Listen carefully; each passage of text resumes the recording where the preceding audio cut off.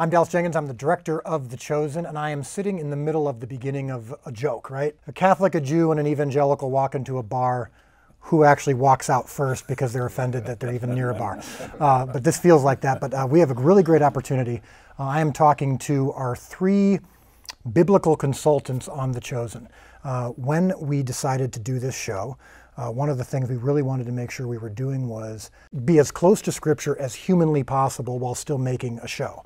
You know, there have been shows, miniseries, movies that have been made about the life of Christ that literally take a verse-by-verse account, and they've been done well. And there's been some of those movies that have reached the globe where they're literally just narrating Scripture and the actors are acting it out. And so we're going a little further. We're going into backstory of some of these characters. We're doing what's a combination of historical context, biblical context, and a little artistic imagination. And now that's treading on very dangerous waters. There's a lot of agreement on the stories of Jesus, not a lot of agreement all the time on how to interpret all of them. But we really wanted to show respect to the three traditions represented at this table. I'm an evangelical, but now I'm going to introduce who we're talking to. So this is Father David Guffey, and we've got Rabbi Jason Sobel and Dr. Doug Huffman. And so you guys all are traditional Bible scholars and believers. We all believe the Bible is the Word of God, but obviously there's different shades and different personalities that come from this. And so one of the things I wanted to do, now that we've seen episode 1, you guys consulted for us when we wrote the scripts. I sent you all 4 scripts, and I was saying, what do I got right, what do I got wrong? And then I'd get these pages back with big blocks of red ink all over them, saying this is what we got wrong. But there were still some things that I think that reflected a little bit of a difference of opinion on whether it's Scripture or interpretation. So all that to say, that's the long introduction. Episode 1, we introduce all of our main characters. We are getting into the backstory of some of these characters. Jesus doesn't even show up until the very end. I'm going to start with you, Father Guffey. What stood out to you as something that you thought, that's either more closely Catholic, for lack of a better term, than what I normally see in Jesus projects, or that's less Catholic than if it would have been made by someone other than an evangelical? One of the ways that Catholics pray with Scripture, and this came from St. Ignatius of Loyola, is to read Scripture and read it a couple of times and then to engage it with imagination and to really sit in a meditative state and try to put yourself in the scene so that you can imagine the characters. And the Ignatian style of meditation would invite one to listen, imagine what you'd hear, what you'd taste, what you'd smell, what you'd touch. And this seemed almost like that kind of a meditation on Scripture and looking at the world that people would be in. When you do that kind of meditation, you have to do it with some humility that you're not actually having a vision, right, because there's interpretation going on, and we obviously bring a 21st century mindset and references to it. And I thought the series did some of the same. It's in English that's right, easily accessible today with patterns of speech that are probably closer to today, but that is an imagining of who these people might have been and what their world would have been like. The other thing that I found fascinating is Mary Magdalene is such an interesting character. And before the 1600s, Mary Magdalene was featured prominently in art in European cathedrals. That changed somewhat with the Reformation for a lot of different reasons. But she was really a powerful figure in the imagination of Catholics for about 600 years, lots of images of her. And I thought there's a window at the cathedral at Chartres that's a Mary Magdalene window that essentially imagines the story of Mary Magdalene and the way that the episode 1 does, kind of going through the life of Mary Magdalene. So when I read the script and became aware of episode 1, I immediately thought of that window, and I thought, oh, they're doing what they did in the 1200s when they built the cathedral at Chartres. Yeah. So you use the term imagination, and that's something that I think evangelicals traditionally are almost scared of. If you look at art throughout the years, almost all of the great art that's faith-based has come from Catholics. Evangelicals tend to be distrusting of imagery. We sometimes confuse it with idolatry. I have been with evangelicals where we've walked into some of the most beautiful basilicas in the world, and I, as an artist, have been like, oh my gosh, this is amazing. And I've had other evangelical friends say, this feels wrong. This feels too much of an attempt to try to be beautiful. but there's nothing beautiful in the world. It's all evil. It's all sinful. I mean, I'm exaggerating a little bit, but imagination is something that evangelicals sometimes are scared of almost. It's like, no, we got to stick to the words. The words are what matter. And I really love what you just said about this idea of when you're meditating on it, that you're imagining how it could have felt. And I think that's something that we really strive to do in this series is when I want people to feel, taste, smell. I want to feel the dust. I want it to feel like what it must have been like back then, to a point. Obviously there's limits, but I think that's one of the biggest differences between Catholics and evangelicals, at least when it comes to art, is you're much more imaginative, and we're scared of that. We're like, well, if we imagine too much, then we're relying on our own human brain, and we can't trust that. So we just need to stick to the text, and that's it. So, Rabbi Jason, I went to Israel with you last year where we visited some of the sites. It was my first time, and you did an amazing job of giving me some of the historical and biblical context to this.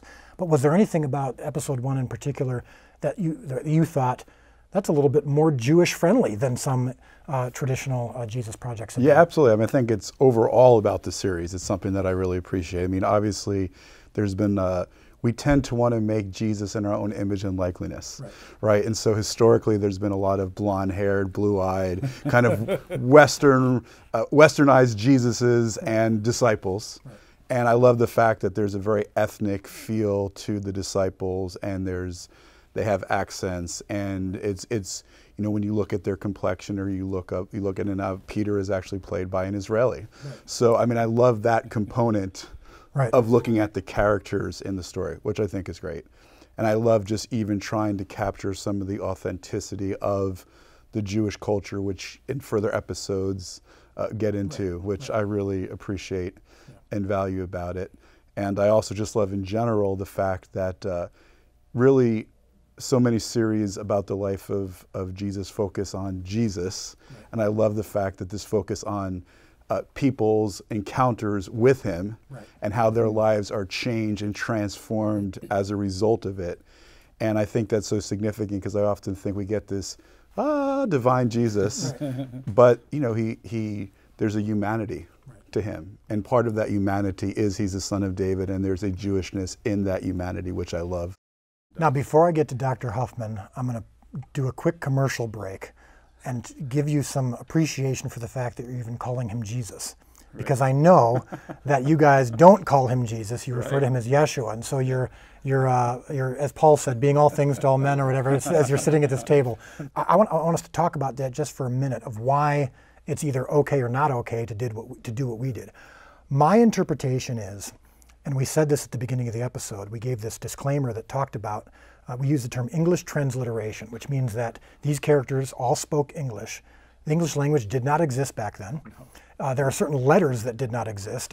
From what I understand, the letter J, the J sound, is not a Hebrew sound, correct? No. Yeah, so, but my thought was, listen, we can either go all the way and just have them speak Hebrew, or we can go all the way in here and have them speak English and just recognize that this is essentially an impression, or like even some of the phrases they use weren't necessarily invented until later centuries. But we're saying they might not have had the phrase "sticking up for the little guy" back 2,000 years ago, but they had a phrase like that, and so we're going to interpret, kind of put it into a more modern context. But I know that it couldn't have been natural for you to call him Jesus and to see him called Jesus.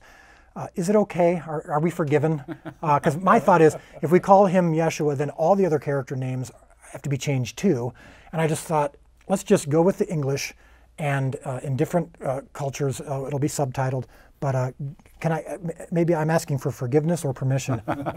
How bad is it? Yeah, look, on the one, I mean, I like that overall you're trying to bring the authenticity of the Jewishness of the culture, which is already a significant step in the right direction so that we don't see in other things. I mean, obviously his name was Yeshua, which is a shortened form of Joshua, and there's significance to why that was his name. But we also have to understand that the New Testament primarily comes down to us in the language of Greek, because it was a common language, or it might have been Hebrew Gospel of Matthew, according to some of the early church history. But it does come down to us Greek, because that was the common language of the day, and the message was for the message. And so I think that since this is a message for the masses, a show to the masses, I think, you know, it does that for that reason. Well, what I've said to people is, you know, Jesus is the, and correct me if I'm wrong, the English transliteration of the Greek, right? Is that about right? That's about right. Like, not the translation, transliteration. The Greek literally transliterated the letters, and it came to Jesus or something like a... Jesus, because there's no J in Greek. Right, yeah. So what I've said to people, though, is it's, you know, it's same man, same meaning, same Messiah. So, Dr. Hoffman, as you know, in the evangelical world, we're very focused on the words and the literalness of Scripture. We tend to err on the side of the literary and the literal. And I've heard from people who, when they hear about the show, say, well, Revelation says to not add to Scripture. And so we're uncomfortable with the fact that you are adding to Scripture. And Father Duffy may be okay with imagination, but there's no need for it because you have the Bible, and I'm just going to stick to the Bible. Why is it okay, if it is, to ignore what John said in the book of Revelation and add to some of these stories with some backstory? Well, you're certainly not attempting to add another book to the Bible. 100% correct. Yeah, and the people who only want to read the Bible won't be watching this series. Right. So you don't have to worry about those kind of complaints. Right. Yeah, I actually think that evangelicals' desire to honor the Word of God it's got pluses and minuses. The strength, of course, is they're trying to avoid errors that we've seen happen in church history, where things do get added to Scripture, where doctrines are added to Scripture that actually distracts from the truth that God gave us in written form. Unfortunately, the pendulum swings to the point where now they're almost worshiping the Bible instead of the God who gave them the Bible. Interesting. And so bringing us back to being whole people, including a God-given imagination, I think this is an important thing for us to be doing, even as we read Scripture, but having our imaginations controlled by Scripture, which, as you've said, you're trying to do that with this series. So I think what happens with evangelical readings of Scripture is it all becomes flat, and there's no relatability to these characters in the Bible because they're just these words on the page. And, oh, of course we know that story, here's how it goes. Right. But I have nothing in common because I live a three-dimensional life, not black and white letters on a page. Right. So what a film series like this does for us is it reignites our imagination and helps us relate to what's written on the page. Recognizing that, yeah, our imaginations need to be controlled by the page, right. But still, wow, Mary is a real person. Right. She had real problems, kind of like my problems. Right.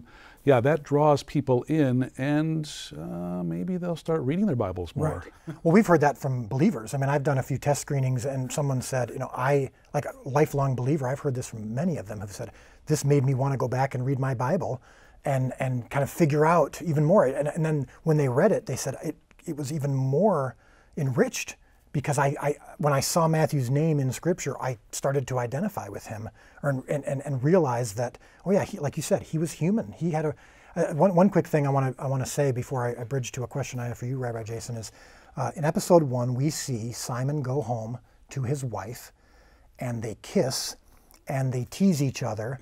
And they have this conversation. While I was shooting that scene, I thought to myself, I've never seen a married couple kiss in a Bible show before. And then I realized I've never seen a married couple in a Bible show before. And where did I draw when I was writing that scene?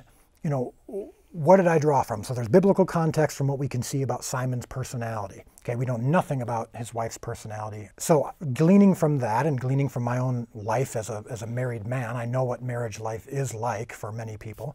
That informed us as much as the biblical context and the historical context. But that leads me to a question. So these are some of these characters, almost everything that's in this episode consists of things that aren't outlined in Scripture. But we tried to make them plausible. And so the big thing that stands out in episode 1 that you and I have talked about several times that you hesitantly gave me permission for is Simon fishing on Shabbat? Now, let me first of all clarify and ask this question.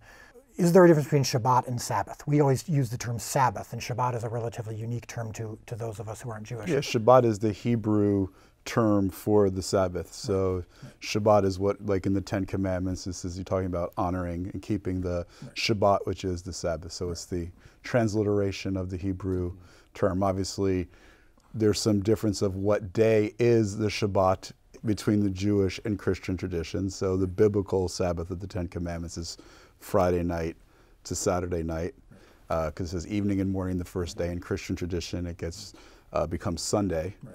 But Sabbath, biblically, what we're talking about is Shabbat. Right. What does Shabbat Shalom mean, for those who don't know? Yeah, it's Shabbat Shalom is the traditional Jewish greeting that you're wishing the Sabbath peace to someone. So it's the traditional greeting on the Sabbath. So in the first draft of the script, I really wanted to show all of these characters as struggling in some way. Good drama has a character arc, and someone goes from ideally a negative to a positive. And the farther you go, the sharper the arc, the better for drama's purposes. And now we're, of course, trying to do a multi-season series, which is going to last 6-7 years. And so the arc needs to be pretty long. So I really wanted to establish these characters as having significant struggles and doing things out of desperation, perhaps, especially with the Roman occupation at the time, the poverty at the time. So I kind of casually wrote in, my partners and I, that Simon broke a commandment or a Jewish tradition by fishing on Shabbat. And you said, no way, no how, wouldn't happen. So I said, well, what if we made it, because I didn't even treat it like it was a big deal. And you said, no, this would be a huge deal, to the point where I don't even believe it would have ever happened. So I said, how can I meet you halfway? So we made it so that he was doing it out of desperation. He was justifying it by saying, if a life is at stake, I could do... Nefesh, I said, at least make an argument that there's, out of desperation, out of the need to save a life, there is like a doctor, for example, can break the Sabbath in order to save a life. There's certain instances that transcend the actual keeping of the letter of the Shabbat. And then when his brother Andrew finds out that he wants to fish on Shabbat, when his wife Eden, she doesn't know yet in episode 1, we get into that in future episodes, but the notion, like he has to hide it when he comes home, he's kind of pretending, like he doesn't say whether he did fish on Shabbat or not, and she, so I tried to treat it like it would be a big deal if he did it. You would say it just wouldn't, it wouldn't happen even if it was treated like a big deal. I don't think he would have violated the Shabbat. I mean, I even think that we see in the Gospel of Matthew, when we first introduced to John the Baptist, actually he's John the mikveh man, the immerser, but we see Peter and his brother, they're already searching. They're already part of this teshuvah movement. They're looking to return to God and connect. And so, and obviously breaking the Shabbat is punishable biblically by death. I mean, people were never really put to death in biblical times for violating the Shabbat, but that's how serious and grave the issue is. Shabbat was at the core, and it still is at the core of all Jewish identity and observance to this day. And he was an observant Jew. Right. So we got to the point where you were tolerable of it because of the fact that we treated it like it was a big deal, and that he had to come up with pretty serious justification to even consider it. And I think that he certainly wouldn't have just treated it casually. Right. It wouldn't be something like, oh, I just broke the Shabbat, and that's very different in the Christian mindset, because the Shabbat doesn't have that level for most Christians today of significance, maybe more akin to like the movie of Chariots of Fire, where we don't play soccer on the Sabbath day, right? But even more so. But one of the things that I recognize about The Chosen, which I appreciate, coming back to kind of both of your comments, which is that there's, in the Jewish interpretive tradition, there's something known as midrash. It comes from the word drash, which means to search out or to seek out. And the rabbis like to ask questions, and they don't like unanswered questions. And so when they look at the text, they do get creative with the text, and they want to know why such and such happens in the text.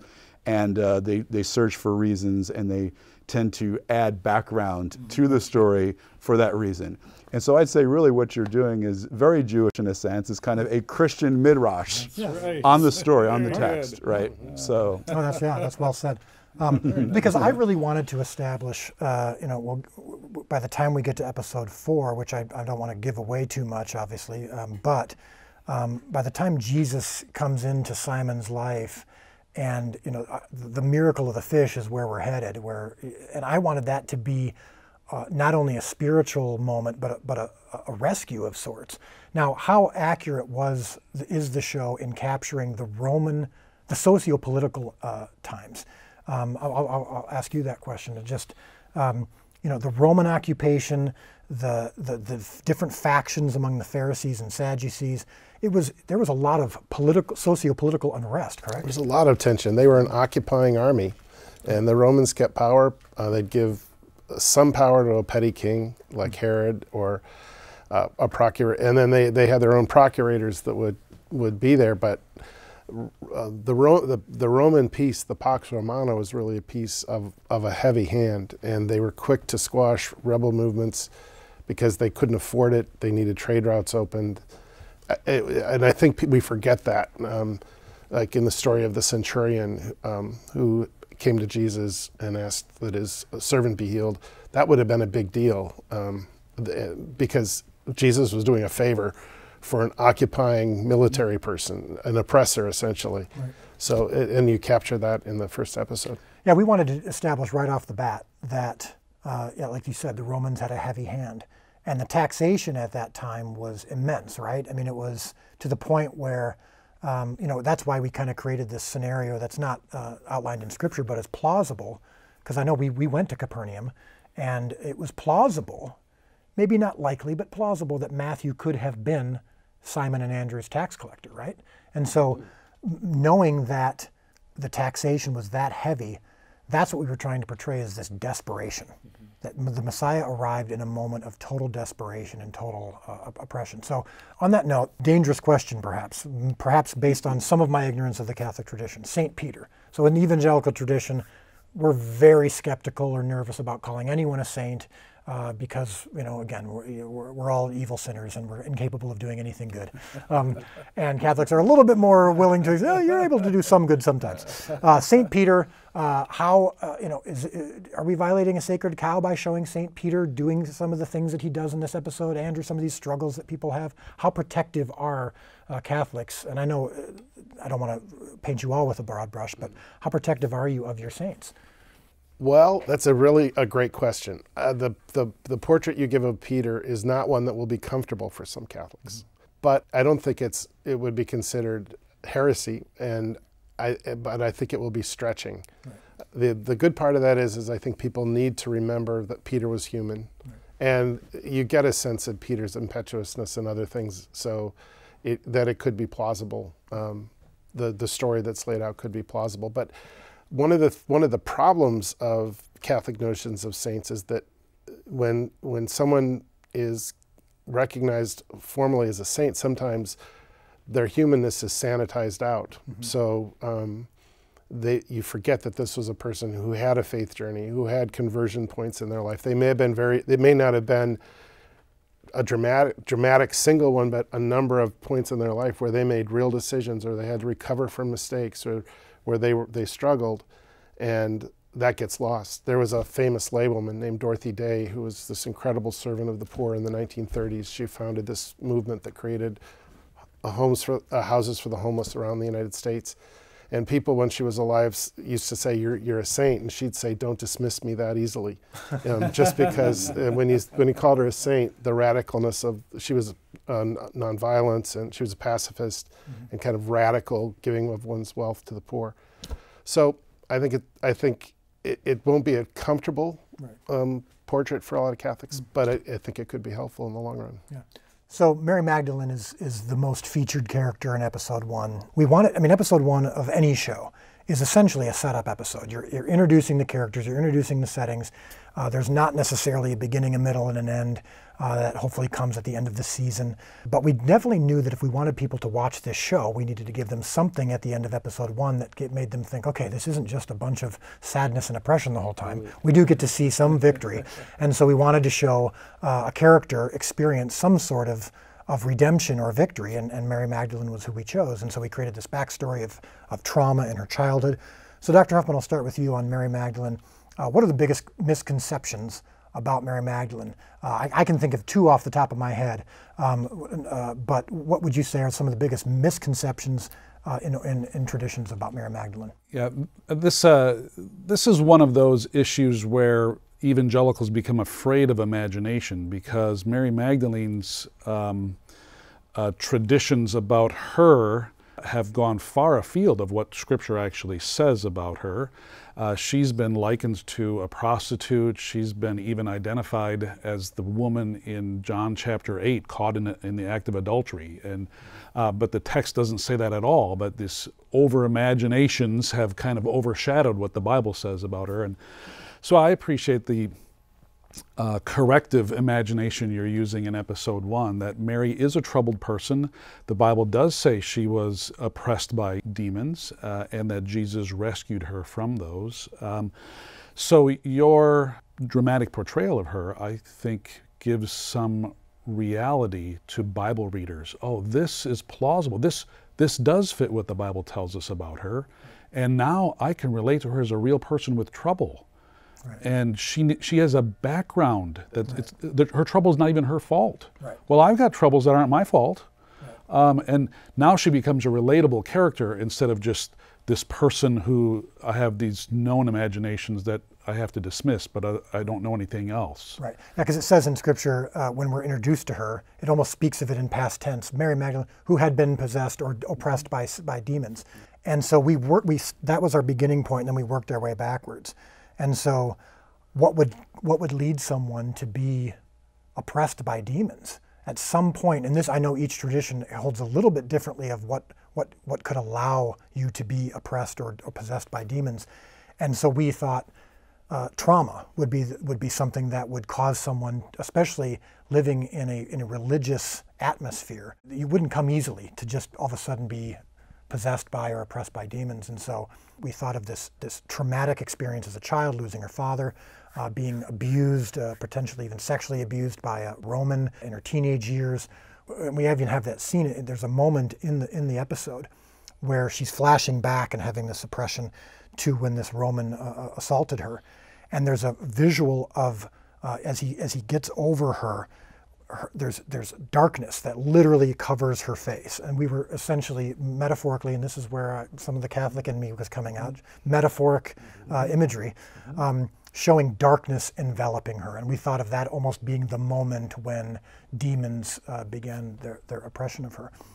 Are there different interpretations in the different traditions about demonic possession versus oppression?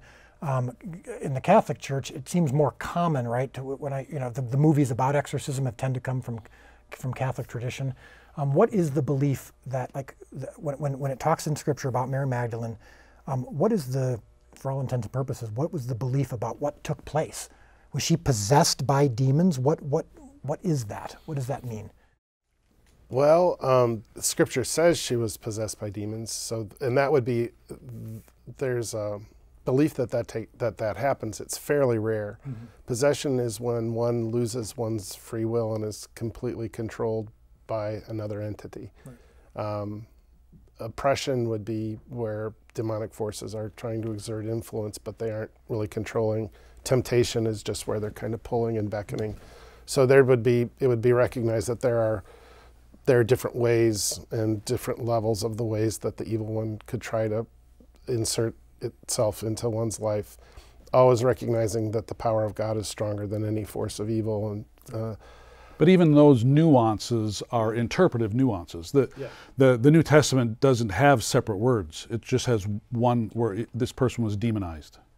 It doesn't make a distinction between oppression and possession and temptation. Well, but you have examples of people talking about temptation, like Paul. Yeah, we have those examples, but we don't have this technical terminology. Right. This person's oppressed, but this person's possessed. And I've heard too many people try to almost congratulate themselves, well, I'm oppressed by a demon, but at least I'm not possessed. It's like, if you've got a demon problem, it needs to be taken care of. Yeah, don't congratulate yourself on that. And the answer to most demon problems is just talk to somebody, pray, start observing your religious practice. For Catholics, we'd say go to confession, start going to services, and then try to live a good life. Right. And then bring your life into alignment with God. So, most of the time, if people do that, the problem, if there is a demonic problem, it lessens over time. And the other thing is, as you point out,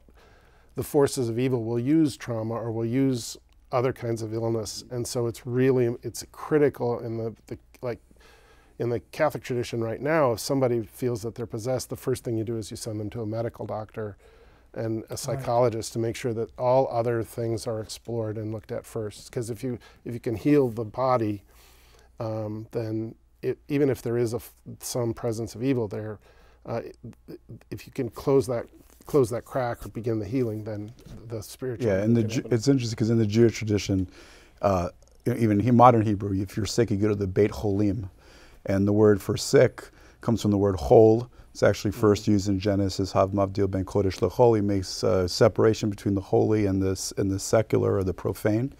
And so the word hol literally means to bore out. So the idea is that sickness is a result of there's a vacuum. There's something missing where God should be. Right. Or there's a lack of a wholeness, and that lack of a wholeness, that boring out that space that is created allows opportunity for things that are not of God to come in, whether it's physical sickness, whether it's negative spiritual influences. And you see that even in the Hebrew, the difference between redemption and exile, Geulah and Golah, is one letter difference. It's a letter aleph. So when you take out the letter aleph, which represents God's name, you end up with exile. And if you put the aleph back in, he's the aleph and the tav, you get redemption.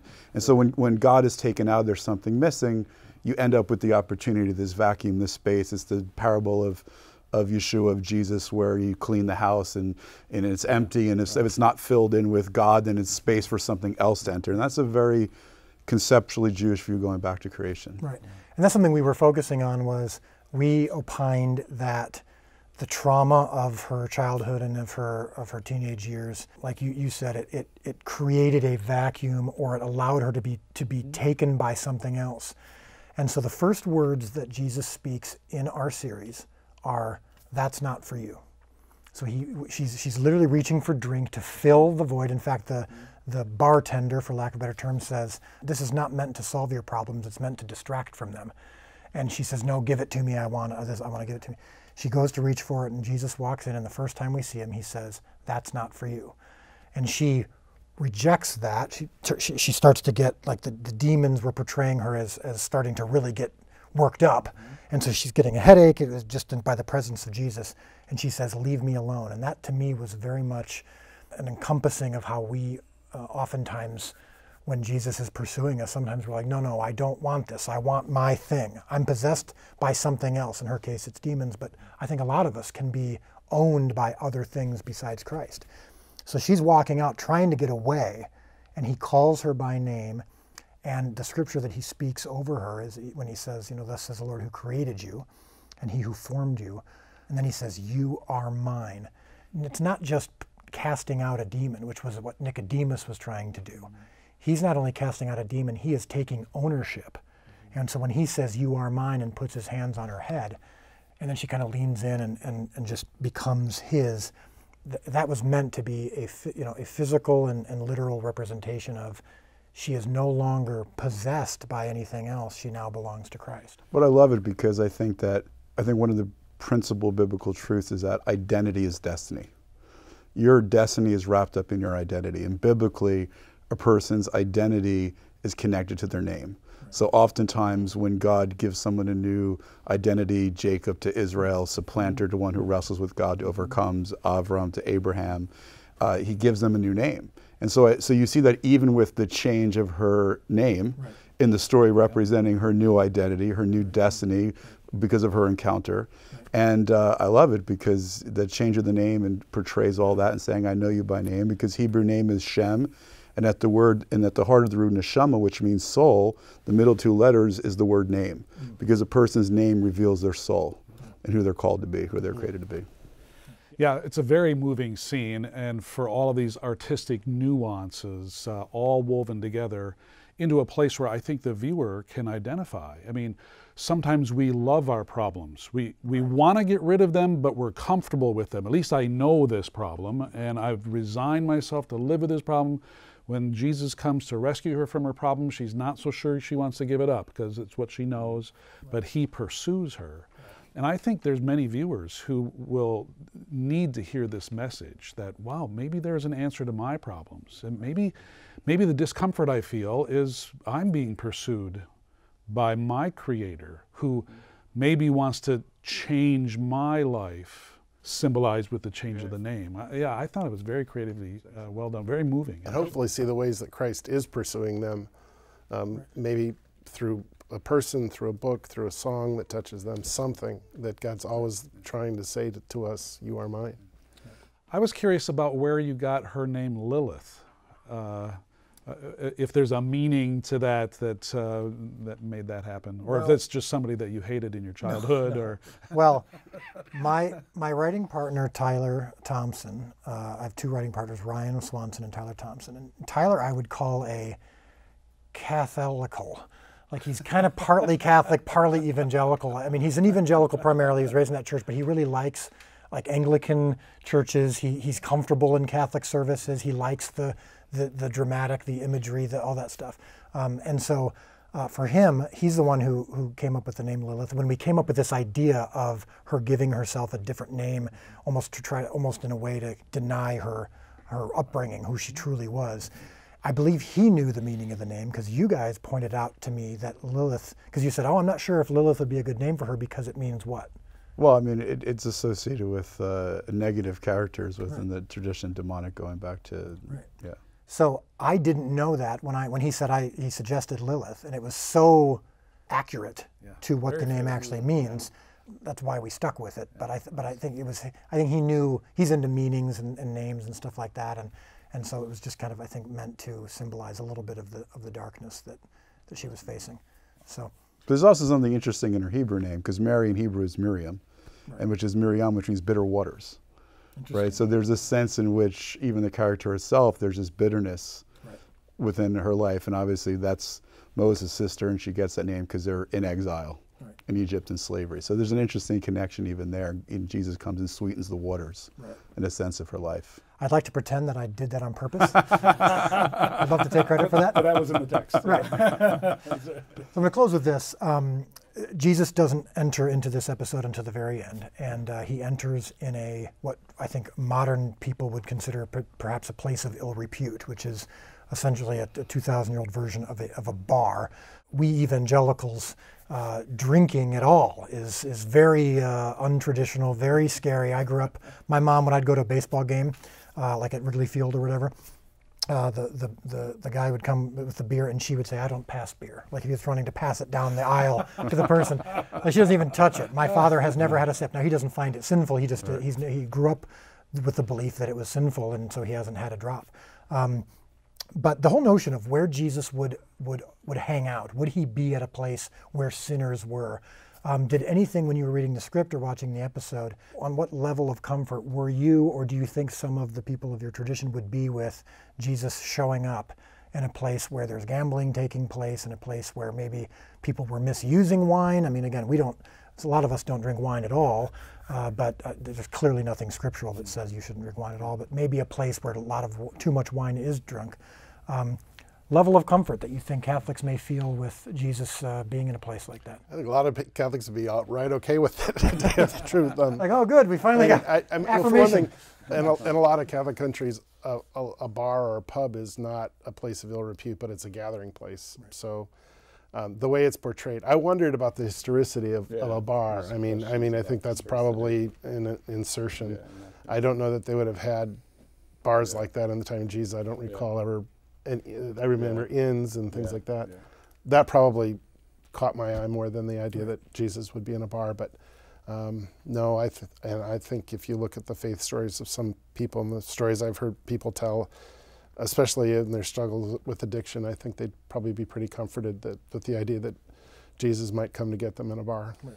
Yeah, I think the broad evangelical tradition would resonate with this. It's well known that Jesus went to places where people of ill repute were hanging out, and he was not afraid of rubbing shoulders with them.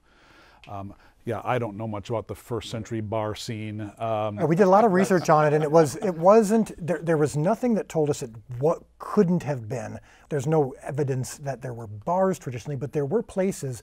We even saw some carvings and whatnot that represented places where people gathered and told stories and kind of hung out. And we thought, well, it would make sense that they would drink wine together and whatnot. And there was no neon lights in the movie outside flashing, and that was good.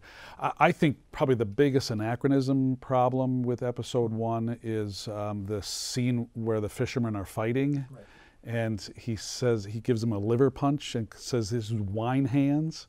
I mean, the ancients knew about wine, of course, and the ancients knew about livers, but I'm not so sure that they connected alcohol with liver disease. Yeah, there's a scene where he punches the guy and says, "That's why they call me wine hands, because of what I do to your liver." Yeah.